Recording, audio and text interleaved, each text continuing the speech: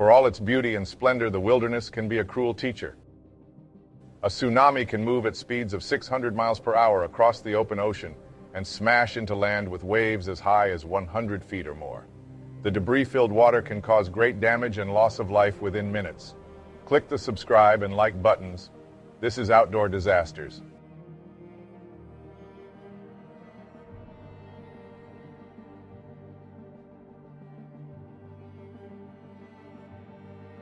Honga Tonga Honga Ha'apai is a submarine volcano in the Kermadec Tonga Ridge in the South Pacific, a ridge formed by the convergent boundary where the Pacific Plate is subducted by the Indo-Australian Plate, forming a long volcanic and island chain. Honga Tonga Honga Ha'apai volcano lies almost completely underwater, with the exception of two small volcanic islands nearby.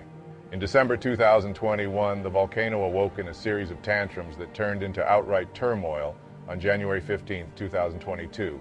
The peak unleashed a blast so loud it was heard in Alaska, some 6,000 miles away. At approximately 7 p.m., a wave of over 20 feet high hit the shore of the small Tongan island of Atata. This was the result of the eruption underwater off the coast. The force of the eruption was more than 500 times that of the Hiroshima bomb dropped in World War II. For Lisala Folau, the will to survive would be one of the greatest stories ever told. Early in the morning, the volcano produced a colossal explosion that triggered a 7.4 magnitude earthquake.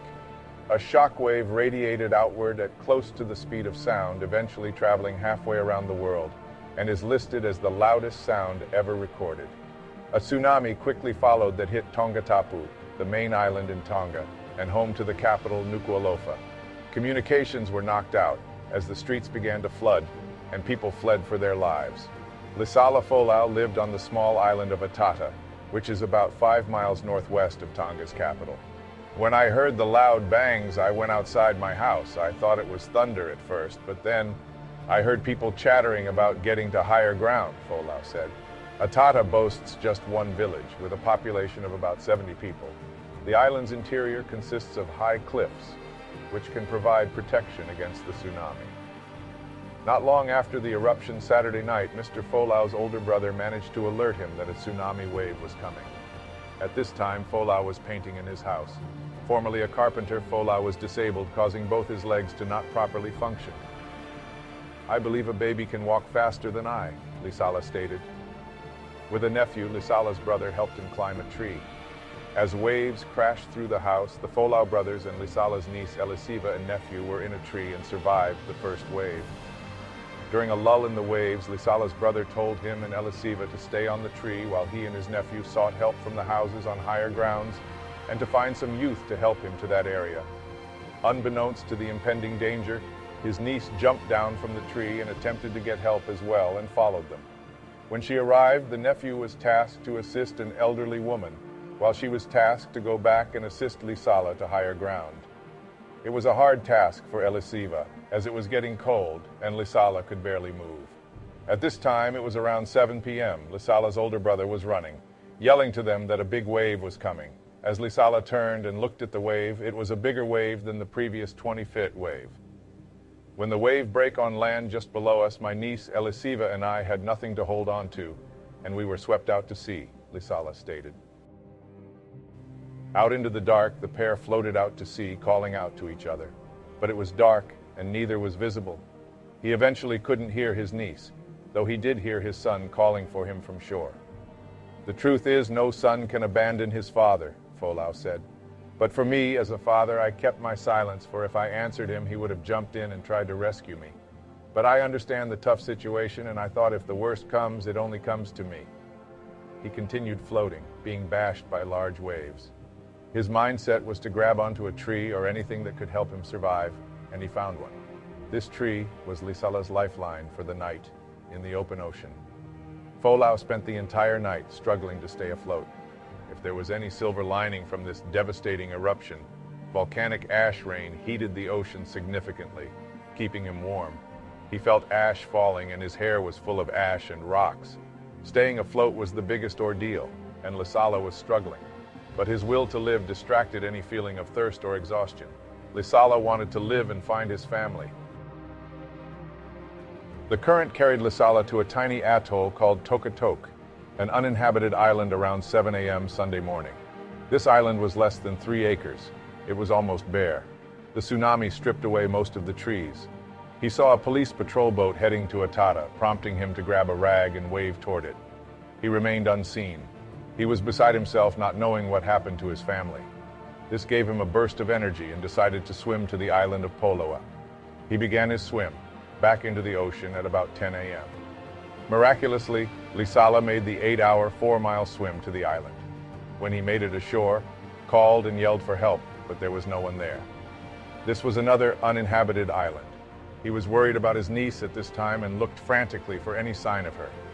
He felt another burst of energy as his concerns went to his sister with diabetes and his youngest daughter who has heart problems. Most would stay put and wait in hope for rescue. In a survival situation of this nature, this would be the correct and best decision to stay alive. But Lisala wasn't worried about the danger he is going to put himself in. He made the decision to swim to Sopu, on the western edge of Nuku'alofa, on the main island of Tongatapu, a 1.5-mile swim. All these thoughts were racing in my mind, and what was the point now? I have survived, but what about them? He said. This drove me to get to Sopu. So back in the ocean, Lisala Folau went for a grueling swim, fueled by love, grief, and the will to survive and see his family again. At about 9 p.m., after more than 5 miles of swimming in the open ocean, Lisala Folau, the 57-year-old disabled grandfather, made it to the main island. An incredible feat an Olympic swimmer would struggle with. He swam ashore on a beach near a home in Sopu. He later found a piece of timber he used as a walking stick, eventually flagging down a vehicle and explaining that he was washed away from Atata and was trying to contact his family. The driver of the vehicle took Folau to his village and told them who he was. The people of the village were stunned. Later on, Folau arrived at a relative's home on Tongatapu, where his evacuated family was staying. They were overjoyed to see him alive. They were planning his funeral and had told his wife, who was in Australia at the time he was dead. My family stayed up all night singing hymns because I had miraculously survived, Lisala stated. When the story of Lisala Folau reached the news, his incredible story captivated people the world over. His story went viral on social media, hailing him as a real-life Aquaman. Lisala would later give an interview to recount the miraculous survival story. The scariest part to me during the ordeal was when the waves took me from land into the sea, he said. What came into my mind when I was helpless at sea were 2 things. One is that I still had faith in God. 2 is my family. I thought about my family and what they were thinking. They probably assumed I was dead. I have faith in my God, and I left everything to the will of God and His plans for me. And if He wants me to live to see my family, it is up to Him. I give praise and glory to God because He gave me the opportunity to see my family again. The people of Atata were relocated and resettled to the main island of Tongatapu, as their island was devastated by tsunami waves caused by the eruption and remained vulnerable to future tsunamis and cyclones. Unfortunately, there's not much information on the death toll on Atata, or if all of Lisala's family survived. The settlement for the Atata people opened on December 20th, 2022. Many of the people of Atata lived a simple subsistence lifestyle, reliant on their renowned fishing skills. But now, they must adapt to a new life on the main island. This adjustment has been challenging for some. I really want to go back, Lisala Folau said, but I know it's a foolish thing to do because I would be putting myself and my family at risk. In a traumatic event, you must surrender without giving in. Fully accept the reality of the situation in all its horror, and never give up the will to survive. That allows you to quickly adapt to the situation and dedicate yourself to the present moment, rather than wallow in denial. We often do not get to choose what happens to us. We only get to choose how we respond. Being swept out to sea would definitely be a cause for panic, but a cooler head increases your chances of survival. Focus on what you can do, not what you can't do. Utilize the resources you do have. If you're in cold water, you have a good chance of getting hypothermia. So pull your knees to your chest and hold them to retain heat. While your chances of survival in an open ocean are slim, the will to survive knows no bounds.